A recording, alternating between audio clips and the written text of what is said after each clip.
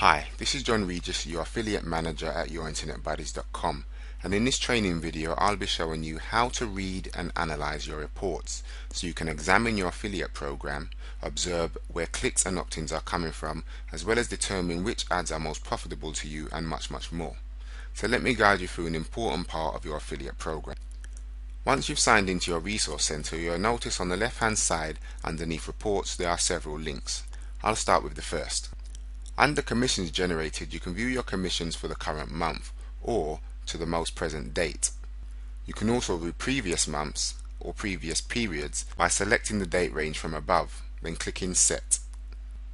This will then show all the commissions earned within that date range. Next, the link tracking stats gives you a full breakdown of your link statistics, which includes any ads created for those links. You can easily see how many clicks, opt-ins, orders and subscriptions you've generated, plus your click to order ratio as well as your click to subscription ratio.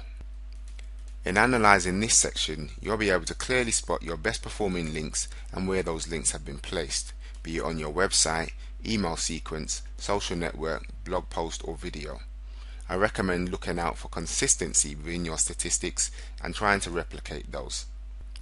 The next section is pretty straightforward and shows all the products sold for the current month. You can also view previous months and selected periods using the date range above as before.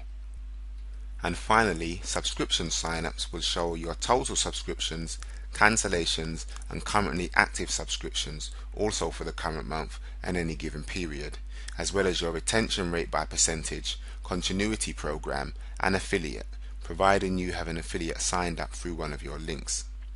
And that's the end of this reports training session video. So by now you should have some data from the links you have created in watching the previous training videos, as well as any banners on your website or blog and active email campaigns. So what I want you to do is to take 5 minutes out after this video to familiarize yourself with your reports and see if you can determine your best performing links and where those links are placed. It's always good to know how and where your success is being produced so you can replicate what's working for you and increase your ever-growing commissions. So your success, John Regis, yourinternetbuddies.com.